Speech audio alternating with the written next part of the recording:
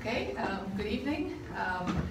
So you may wonder what a Minneapolitan is doing here between ETH and California. But actually, I belong here very, very well because I did my PhD in physics at UCLA, but I actually did my work in CERN in Switzerland. So Switzerland, not necessarily ETH, Switzerland meets California. So, oh, that's the end of my talk. That was quick.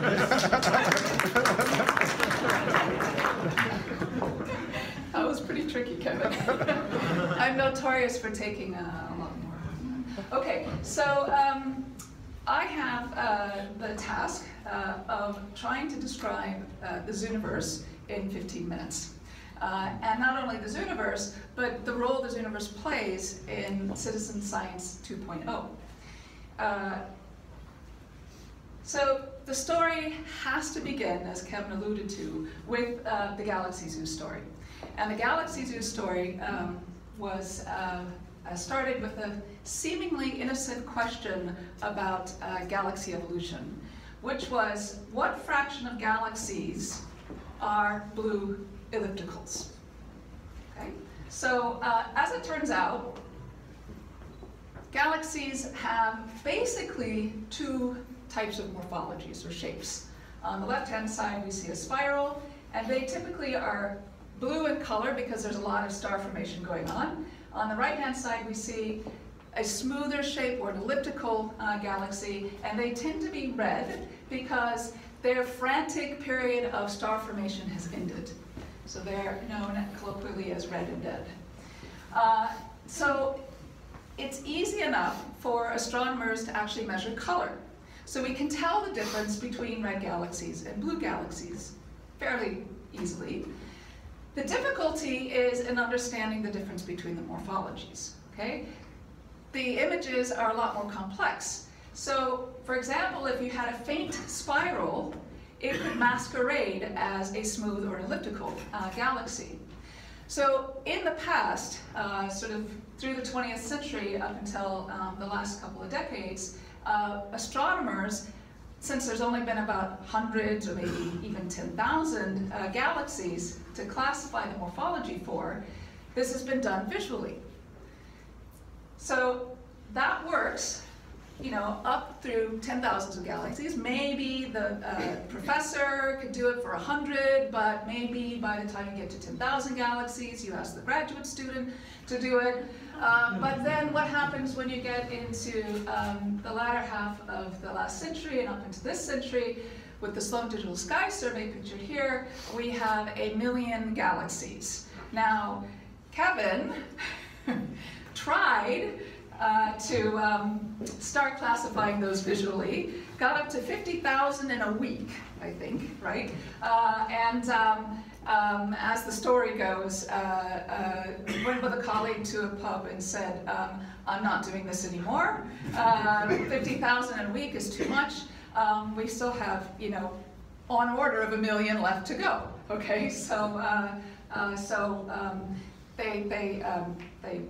You'll see what happened next. But the real question is what do we do now when not only do we have to solve what we do with 1 million galaxies, but in the next decade, we are going to have 10 billion galaxy images that we need to classify the morphologies for.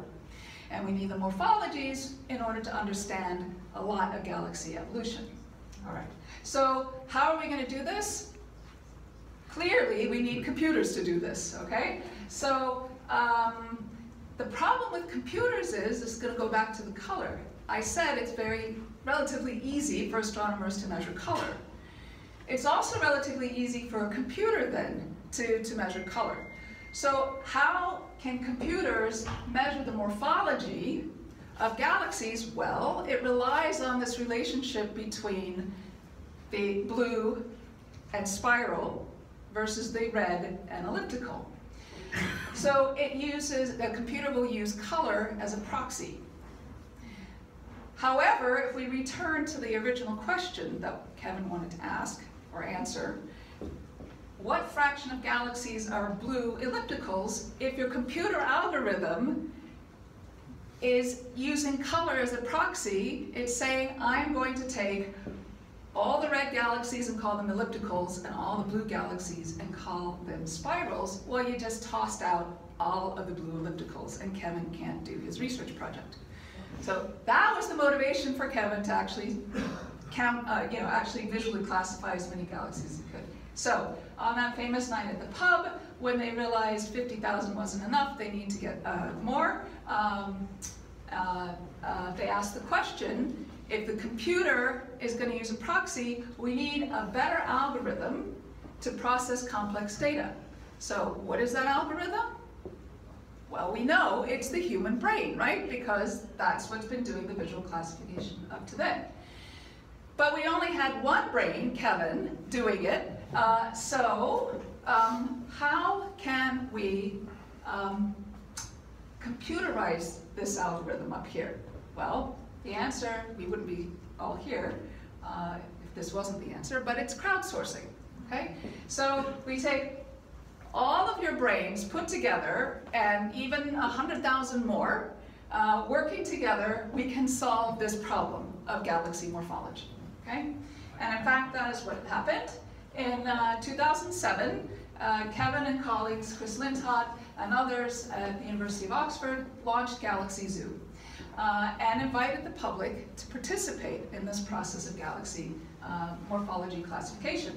Through a very simple interface, they just had to decide whether the galaxy was smooth or was it spiral in shape. And amazingly, this caught on. It was unbelievably popular. At the end of the project, 40 million classifications. So there was 1 million Sloan galaxies. Each of those galaxies was classified on average 40 times, right? And so then you get a probability distribution of what the morphology of the galaxy actually is. And 150,000 users took part in this process. And that equates to roughly 3 1/3 continuous person years of effort. Okay? Okay, wild success, right? Now, alluding to what Dirk has said, it's not just astronomy, right? So we have all of the sensors, everything in our pockets, filled with sensors, everything that we do, all our movements, all our shopping, everything, it's all there, it's data, okay? And we have a big data problem, right? And it's not just astronomy. Even if we just want to limit it, take the shopping away and just limit it to the sciences, right? So we have this data deluge.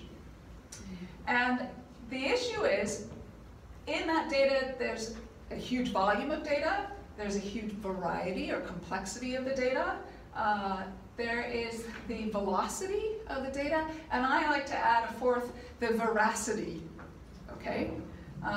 You know, what's true in all of that data? What is the, right? Now, the real issue is, as Dirk alluded to, computers are only able to keep up so much. So we have this huge gap in our ability to analyze the data. So humans and our brains, one of the best algorithms to analyze data, can help fill this gap. And so that is the motivation for citizen science overall, and not just for Galaxy Zoo.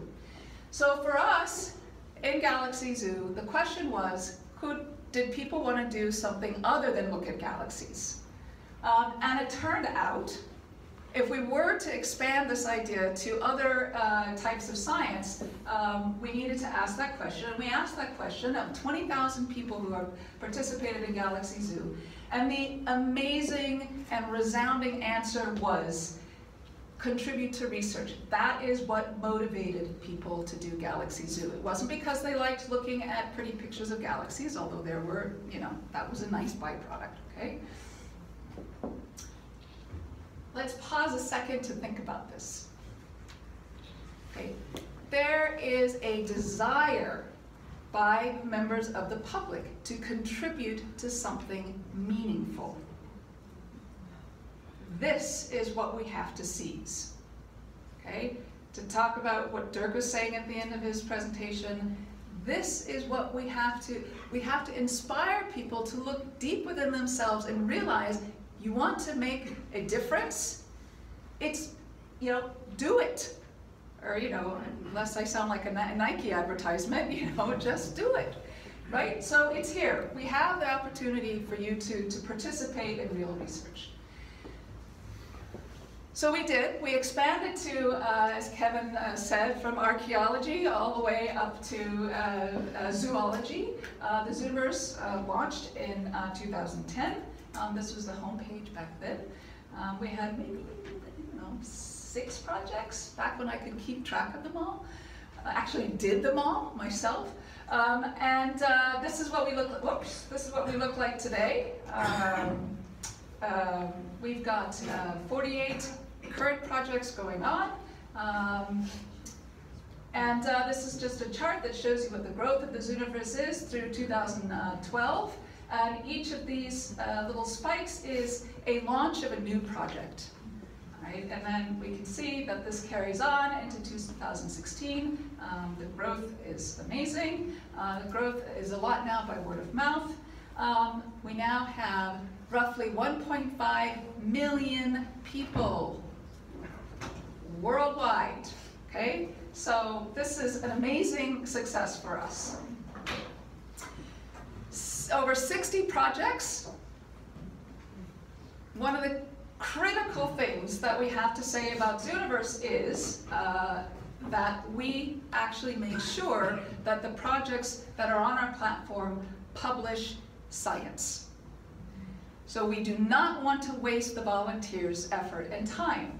You go on, you contribute to science, you want to see the results published. So 100+ peer-reviewed papers, and in 1 year, in 2015, if you add all the volunteer effort up, you get 110+ full-time equivalent effort. Okay, that's a great accomplishment. Okay, huge success, yippee! Okay, so the crowd really wins on this one. From our penguinwatch.org, maybe that guy didn't quite get counted back up there, but. All right, this guy is saying, hold on a second. All right, if you're that successful, how do you build all those projects anymore? Aha, yes, so we were being inundated by requests by researchers to build projects to be on the Zooniverse platform. So that was getting to be a big bottleneck, our ability to actually do the development. So thanks to Google and Sloan, we received funding to build what we call the Project Builder. And we have now given research teams, the people, now have the power to build a project on their own. Okay? So this was launched several months ago. This is a fairly straightforward thing. If you've ever built a blog, use a template form, there's workflows in it, etc. You load your data in. It can be public, it can be private, it's great. So one of our first ones was a fossil finder project. So you have some drones taking pictures in Kenya. You need to be able to look at all those pictures and decide where fossils might have been uncovered by recent rains. You can't just have the scientists driving back and forth, up and down across this huge amount of area. So you need the citizen scientists to come in and look at the pictures and identify, hey, this one looks like it has fossils in it. All right, so this is the team ground truthing the project. In fact, there were some fossils found. They drove out to the site and they found exactly what they were looking for. So tomorrow, for those of you going to the Hack Day, make sure you see the Project Builder demo by Brooke Simmons, build your own Zooniverse project. So another wonderful thing right now, a milestone for us, is we're just starting to see the science coming in from our first independently built projects on the Project Builder. And there's so many other things that I'd like to take the time to tell you about. So, you know, from our Snapshot Serengeti project, he wants us to talk about all the amazing experiments that we do to make sure that people stay engaged. Can't tell you too much about that. From our Planet Hunters project, they want me to tell you all about the amazing discoveries that you guys have done, that the citizens have done, without help from scientists. Okay, this is a recent paper, the alien megastructure. Anybody hear about that? Right. Okay, that's this paper here. Right. So Planet Hunters Volunteer found this. So we're making lots of discoveries together with you. Okay, so what is the role that Zooniverse plays in Citizen Science 2.0, apart from allowing you to build your own citizen science projects? Right? So there are a lot of things, but I picked this one, and it is the relationship, the ever-changing relationship between humans and machines. And the fact is that with citizen science, we now have the opportunity, instead of making a competition between humans and machines, we find a way to make them work together. Okay, so not so bad to have color as a proxy. The machines can do a lot of work, right? They're really, really, really good at numbers. They're not very good at complexity. Okay? So you want to make them work together. So one of the things we can do is we can have the humans go through these big, huge data sets and find the anomalous events. Then you find enough of those anomalous events, you characterize those anomalous events, and all of a sudden you've got a training set you can then use to train a machine algorithm or improve your machine algorithm, and then the machine goes through and takes the 10 billion galaxies and comes up with answers for those 10 billion galaxies for certain questions. Meanwhile, the citizen scientists continue along their own way, making discoveries. And you combine this together, and you have, dare I say it, a beautiful thing. Okay, so the vision then for the future is that you have a seamless knowledge discovery system that optimizes the human-machine partnership. Okay? So you've got all that data coming in, and one of the first things we have to do is get rid of this erroneous idea, this false dichotomy, that you have a separation between data producers and consumers. We're all producing data, we're all consuming data. Okay? Right now, the idea is, as you were alluding to, that we have to wait to consume the data that the data producers are making, right? We make our own data, we consume our own data. We have the power to take control of that, right? So in this process, we work together as data producers and consumers, and integrating across disciplines, knowledge systems, and data types, we create this amazing future. So for example, just taking climate change as a tiny example, right? Together we can tackle it because we have different pieces of information coming in from literally all over the world. It's a global climate change. We need all that information coming together, federated, and work together with the computers. We need people. Citizen science isn't just about data from machines. Citizen science is actually people out in their environments, in their areas, writing things down on paper, okay? In Siberia, in Africa, in places where it's not so easy to get the internet, right? And that information can get shipped back and transcribed. So we end up with optimized knowledge discovery processes, and at the same time, we have more informed citizens, which then enable policy changes. So together, humans and machines, we can work together and really tackle climate change. And we can do all that great analysis in astronomy too. Thank you.